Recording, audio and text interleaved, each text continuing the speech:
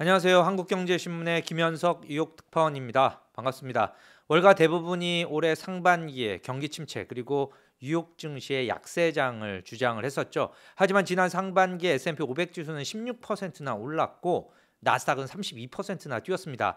지난해 10월에 3,500까지 떨어졌던 S&P 500 지수는 어느새 4,300 안팎까지 올라왔죠. 정말 강세장이 시작된 것일까요? 엔비디아와 테슬라, 애플 등 AI 열풍 속에 급등한 주식을 보유한 투자자들은 어떻게 해야 될까요? 약세장이 이어질 것으로 보고 현금을 많이 보유해온 투자자라면 지금이라도 주식을 사야 하는 걸까요? 월가의 유명한 리서치 펌이죠. 스트레타가스의 크리스 베론 거시경제 및 기술적 분석 헤드를 인터뷰에 모시고 현재의 시장 상황 그리고 투자자들이 도대체 어떻게 해야 할지에 대해서 물어보겠습니다. First, I will ask about the bond yield. The 10-year yield 음. is up 4% and 2-year yield is about 5% today. Do you think a rate will continue to rise? Yeah, I do. I think this is a very important move. I mean, let's talk about 10-year yields. They've been basically directionless in this range for the last 7 or 8 months. This is now a decisive breakout. We've been talking about the 385 to 390 zone. They've pushed through that pretty meaningfully here. They're about 410 as we speak. I think at a minimum, you're going to go back to the old highs, which was roughly 430 back in October. Wow. But frankly, our work would target something higher, maybe 450 or 460. The question we have is, what is the impact to this on what has been a very tranquil equity environment and volatility environment over the last 5 or 6 months? My suspicion is, and perhaps today is some evidence of it, that it may create some volatility moving forward. How much? How much volatility do you expect? So let's put a couple things in perspective. The move in rates has really begun when we look abroad. It started with the UK. So UK 10-year gilts were really first to move. They're back at their highs. They're actually making new highs today. And we've seen about a 10% correction in the UK equity market. I think that's a reasonable starting point when we think about what the rest of summer and into fall could bring. 4150 on the S&P is where this market broke out from. I think it's an area to think about as a potential zone of support. When we think about the next several months here, just remember, you still have about 3 weeks of seasonal help here from markets. That begins to fade as we move into August. And I think the risk for a deeper correction is probably August or September. But bond yield have risen since the end of March, but mega cap tax have continued to outperform. They immune to rising rates? I've learned something in my career doing this a long time, that at the end of the day, nothing is immune to anything, and it'll always be something. What I have noticed, number one, certainly large cap tech has been remarkably resilient the last 5 or 6 months. I'd say the last 2 or 3 weeks, though, there's some little hints of fatigue in some of those names. For example, Google has corrected back down to the 50-day moving average. We've seen Salesforce come in. Microsoft has stalled here a little bit. Both NVIDIA and AMD have stalled as well. So, Apple and Amazon and Facebook have remained strong, but there's a couple other areas where actually price action is beginning to stall. So at a minimum, this very monolithic move in the big tech names is starting to fray here a little bit. What I would use as a guide, I know it's a different group, but pay attention to some of these European luxury stocks. LVMH, Hermes, Richemont. These were very, very similar price action to what we got from big cap tech all year. Those have started to falter here as well. So some of these unquestioned leaders, which have been immune to all the issues this year, I think are actually starting to show some signs of fatigue. But the mega cap tech stocks are somewhat different from the consumer discretionary because AI enthusiasm is, I think, still so hot. Some say that the big tech rally is not a bubble, especially compared to the dot-com bubble in 2000. What do you think about chasing mega cap tech now? Well, it's a good question, because in a weird way, we should actually hope it's a bubble. Bubbles are fun. Things go up a lot in bubbles. You make money in bubbles. I'm not convinced this is a bubble. I think this is the aftershock of the bubble from the last 10 or 12 years. And I think ultimately rates are going to prohibit a new robust bubble from forming anytime soon. When I think about the AI stocks in particular, particularly the big ones, names like NVIDIA or Microsoft, I do think it's notable that they have started to fatigue here. So certainly on guard for continued strength, but I think at a minimum, some corrections here probably make more sense. Oh, got it. And the Apple hit a new all-time highs on last week, right? And yeah, that's right. Do you think that it can rise further, or does it need some consolidation? You said some consolidation, right? And yeah, that's my best guess. I mean, Apple's clearly still the leader of this market. It's the market's largest name. I think it would be silly to stand in front of it. But I also know that ultimately, in any broad correction or pullback, nothing is immune, and ultimately everything will get hit. So some modest consolidation or weakness in Apple really wouldn't surprise me. I don't think it changes the fact that it's still a very healthy long-term chart, but you can get corrections from extended positions, and a lot of these names are in extended positions here.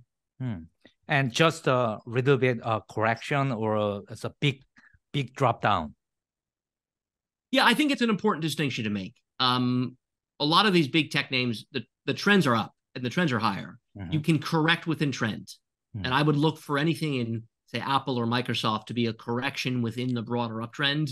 Certainly, the topping process can change our opinion of that, but these are just, days or weeks removed from fresh highs. So I think looking for more than a correction would probably be a stretch at this point. Got it. And isn't the market analysis said the market breadth is so narrow these days, and that is the main problem. They think because of that, this is not a bull market, something like that. But isn't that the recent rise in the Russell 2000 a sign that the market breadth is about to broaden? Yeah, it's a great question. And it's certainly been a unique feature of this market this year that the returns have been relatively narrow. Now, that's not as uncommon or as rare as you may think. Markets often get narrow, but it's late cycle markets that often get narrow. What's unusual about this is we've been narrow off the low. So the market bottomed last October. That was 8 or 9 months ago, and we've been narrowed off a low. Why that's unusual is because the first year of a new bull market tends to be the broadest. It tends to be the rising tide. It tends to be the period where most things are rising or participating. That's not what this first 8 or 9 months of this uptrend have been. So that's the tension. The narrowness looks more late cycle. I'd say over the last 3 or 4 weeks, there has been a hint of some broadening. We're sitting here today with about 63% of the S&P above its 200-day moving average. So that's certainly better than what we saw in the spring. Right. But it's not that escape velocity, rising tide, 90% of issues above the 200-day that we prefer to see. In sum, do you think the stock market is in a bull market, or is it still a bear market rally? So as we said on a client call recently, we said this is either one really long bear market rally or it's one weak new bull market. And I'm not sure which of those two is ultimately correct. Now, here's how I would think about it. Our trend work, and we're trend followers, our trend work for the major indices is up. And you never want to stand in front of that. We have 2 rules. We don't fight the Fed and we don't fight the market. And don't fight the market is more important than don't fight the Fed, right? So the trend in stocks has clearly been up. I suspect we're at a phase here where we're going to get some correction or pullback into summer and into fall. I think the character of any weakness from here is going to be very important in gauging whether this new uptrend can continue or whether something more sinister is on the horizon. I think the move in rates is a very big deal. I think rates has the potential of upsetting some of the strength we've seen in equities. We're certainly seeing that globally.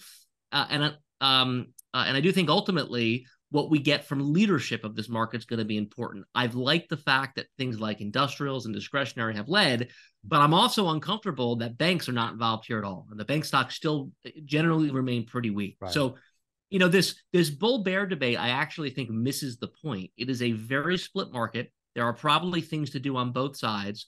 Watch your back with rates higher. Do you think how much it can the S&P 500 go further rise or up or down this year? So it's a good question. So we went back and we looked, and remember the context here that this entire rally in the S&P has played out against the backdrop of an inverted yield curve. So I wanted to go back and see what were the largest rallies ever with an inverted curve. And there were two examples.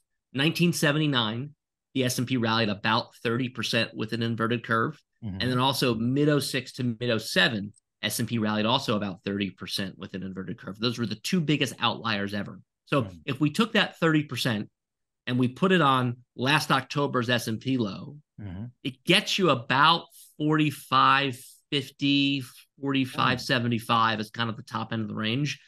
It's also about a 21 or 22 times multiple given where earnings are right now. I suspect that's closer to the high end of the range.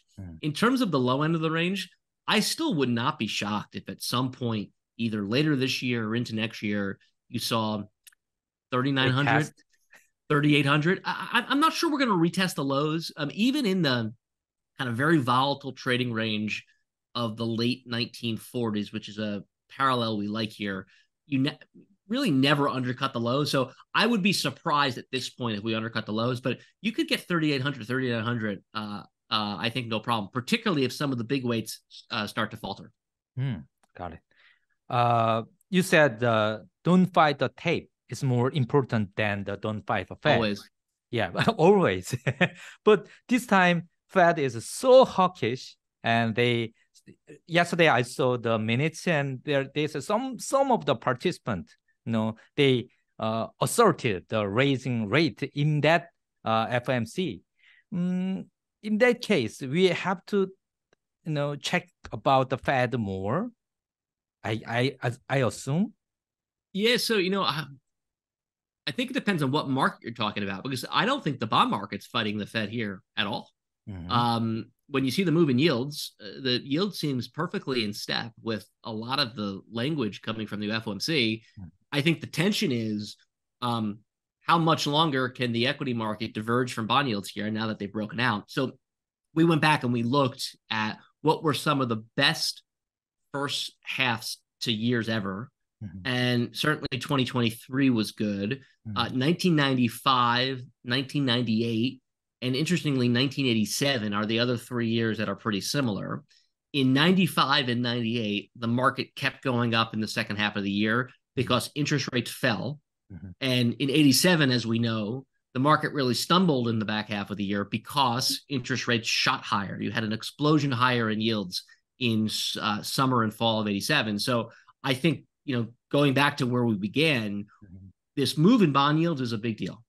And I think the tension of what market has this right, equities or fixed income, is going to be a lingering question as we move through the back half of the year.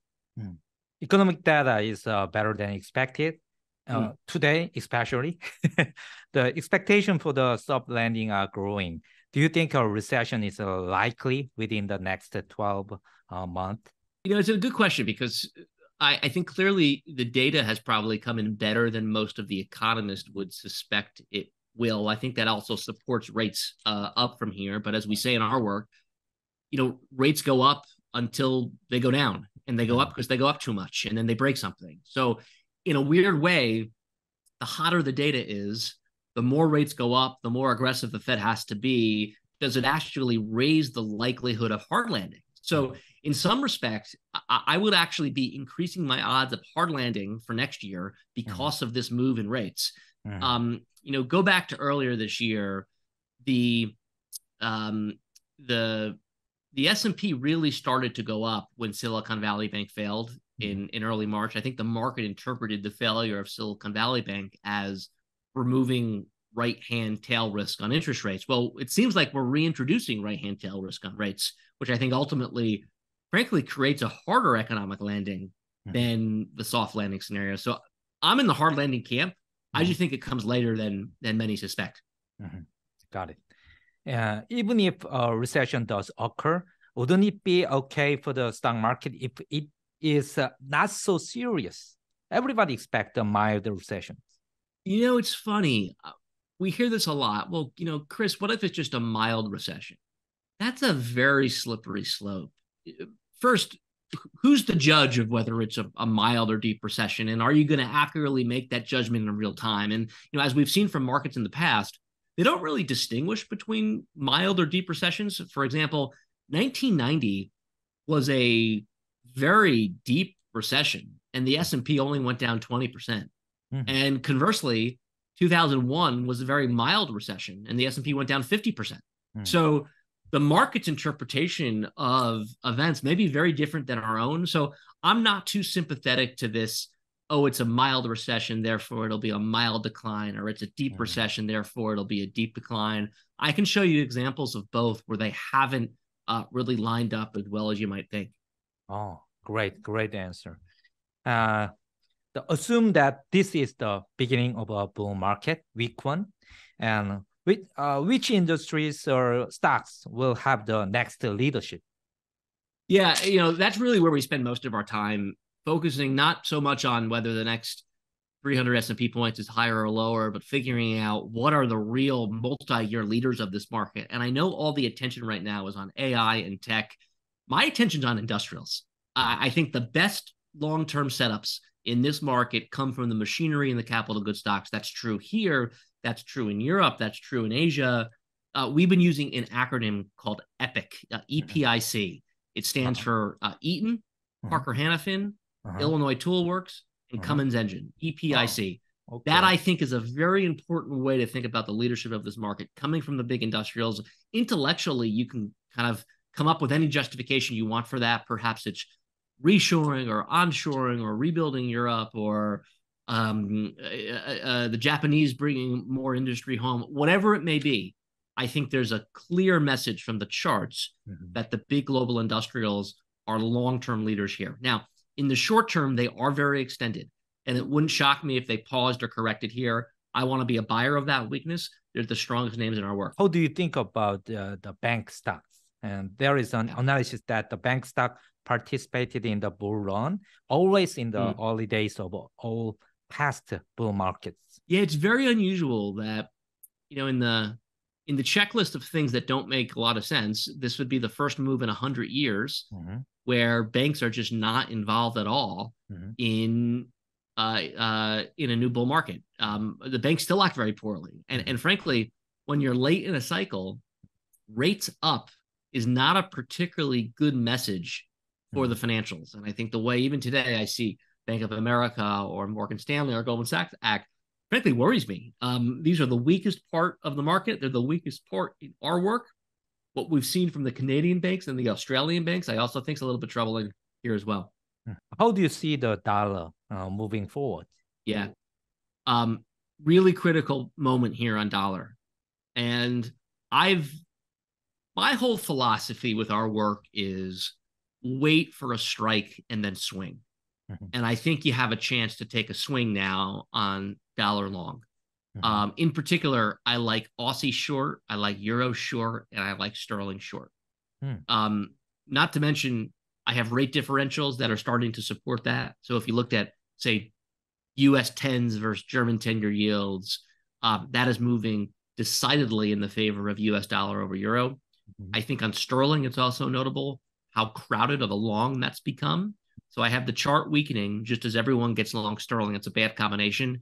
And then I think the weakness in Aussie reflects a very, very weak picture in China.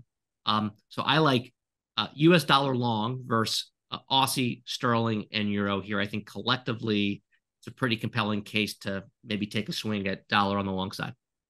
How about the dollar against the Chinese yuan or Japanese yen? Yeah, we've had a pretty good call on dollar CNH. I suspect CNH continues to weaken here, frankly. I'm not sure the yen can strengthen much as long as CNH is weakening. So given the move in rates, I think at a minimum, you're going to get yen back to the old highs. I think ultimately you could get CNH to 740, 745. But all part of this story that there seems to be a move towards USD here. I think it's frankly just beginning again, and it's supported by the rate environment as well. And that means you think the Chinese economic is weak, and their stock is not cheap. Is that right? I think the Chinese economic backdrop is still fairly perilous here. What I see from the Chinese equities, what I see from the property stocks, what I see from the currency, or from the Chinese rate market, I think at a minimum, or oil or copper or iron ore suggest the recovery is uneven at best, but probably more realistically in need of some stimulus. And I know the Chinese have flirted with the idea of some stimulus, but nothing has really stuck yet. Thank you very much. That was my last questions. Very concise and insightful answers. Thank you very much. Great to be here. Thank you for having me. Yeah. Thank you for being with us again.